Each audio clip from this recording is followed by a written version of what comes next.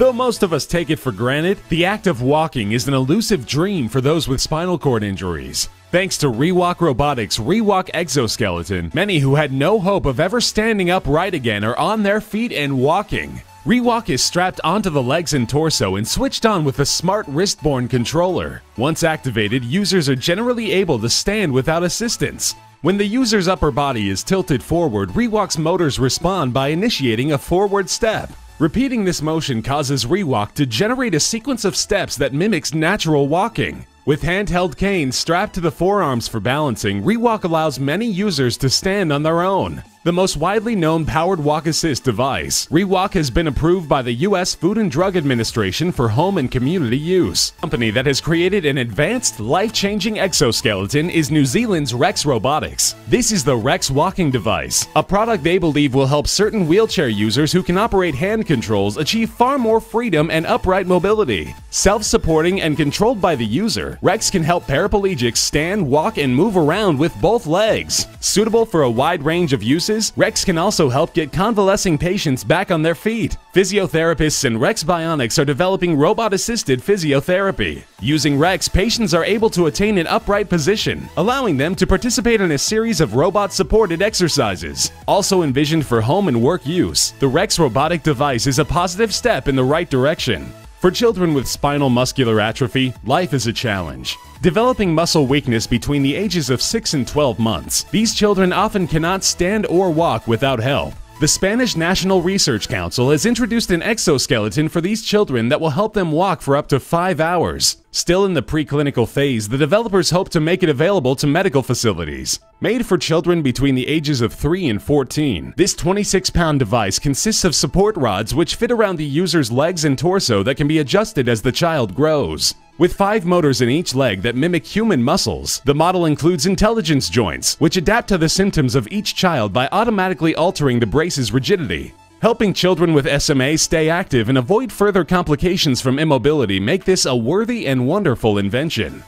Sonic believes in eliminating physical barriers created by age, sex, and strength. Recently, their satellite company ActiveLink has created a new power assist suit, the Ninja, or PLN-31. This innovative exoskeleton is designed to lighten the load on any worker. An upgraded version of the Ninja lower body suit, the PLN-31 adds power to both the upper and lower body, making any task easier, regardless of physical strength. Worn by a member of the pit crew in 2015's Suzuka 8-hour endurance road race, the Ninja more than proved its worth. The company hopes to have the power assist suit available by 2017. ActiveLink has also developed the mighty MS2 Power Loader, a mega suit that can be used during disaster relief, construction, and public works. These powerful exoskeletons are paving the way for a more productive future for everyone. Not to be outdone by its Japanese counterparts, South Korean automaking giant Hyundai is developing its own tough-looking robotic exoskeleton, the H-Lex. Aimed at the transportation, industrial, and military markets, this suit will allow users to lift and manipulate objects weighing over 132 pounds, with no stress on the legs, arms, or back. The wearer straps in and controls the suit with normal body movements. Special hand controls provide grip and lift capability with a pair of grasping claws. Another version has been shown which appears to assist leg mobility only. If appearances mean anything, the H-Lex exoskeleton will be an impressive piece of gear.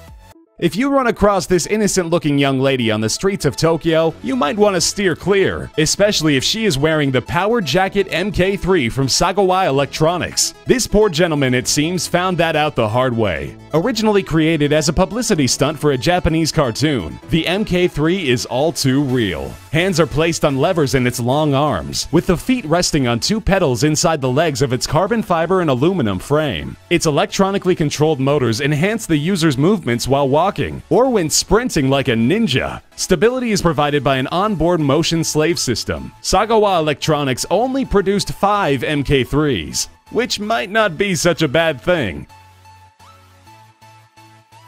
Imagine yourself piloting a terrifying giant agent of destruction through the streets of Tokyo, defending the Earth against alien robotic invaders. Aliens aside, such a war machine actually exists in the form of this 4-ton mega machine, Gila.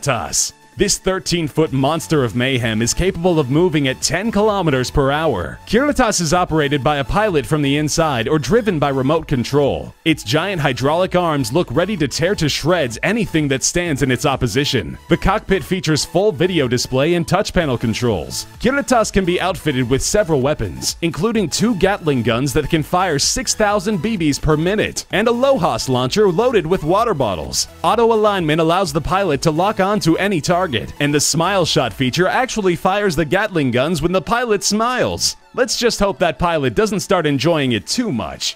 Into gaining millions of civilian fans around the world, the Iron Man movies have apparently caught the attention of the United States military. They've been testing the XOS-2 powered exoskeleton from Raytheon and its subsidiary Sarcos. In the field, this Iron Man-inspired creation can turn regular soldiers into something akin to Supermen. The XOS-2 does the lifting for its operator, reducing both strain and exertion. It will also enable users to work much faster. According to the creators, one operator in an exoskeleton suit can do the work of 2 to 3 soldiers, allowing military personnel to be assigned more important tasks. Powered by high-pressure hydraulics, the XOS-2 employs a number of sensors, actuators, and controllers. Users can easily lift 200 pounds repeatedly without fatigue. Yet with all of its strength, the XOS-2 is extremely agile, allowing for more delicate movements like kicking a soccer ball or climbing stairs. No matter what the task, soldiers wearing the XOS-2 will be far more capable.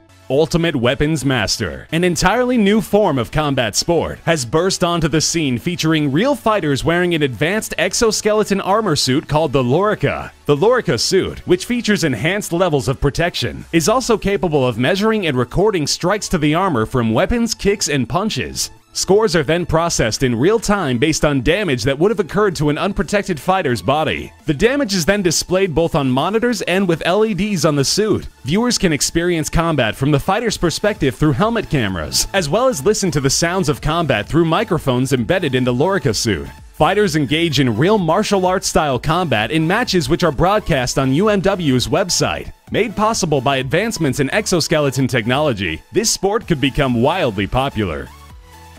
As advanced as the world of virtual reality has become, the one thing that has generally been missing is the ability to touch and feel objects. Seattle-based Axon VR believes they are close to making this dream a reality with the Axon gaming suit and platform. When immersed within the Axon system, if you touch or pick up a virtual object, you'll actually feel it against your hand and be able to tell if it's hot or cold, round or square. You'll feel your footsteps as they touch the ground, even though you are suspended in the air by the Axon station. The ability to feel your virtual surroundings is made possible through many small tactile and temperature sensors located all throughout the suit. The suit will include a jacket, pants, gloves, and boots, and will be used with a virtual reality headset. Axon's VR is still developing this innovation, but once perfected, the possibilities for use are